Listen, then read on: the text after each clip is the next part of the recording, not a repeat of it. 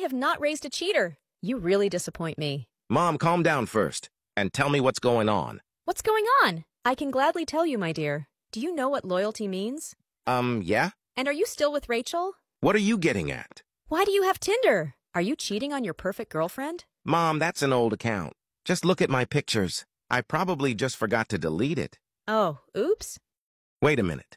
Why are you on Tinder? Are you cheating on Dad? You're crazy. So what are you looking for on this platform? That's private and none of your business. Tell me, Mom, or I'll never trust you again.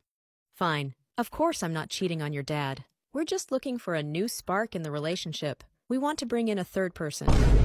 Oh my God. Why are you telling me this? You asked? Besides, don't be so uptight. Do you think a stork brought you here? Your dad and I had a wild youth. Very, very wild. Enough.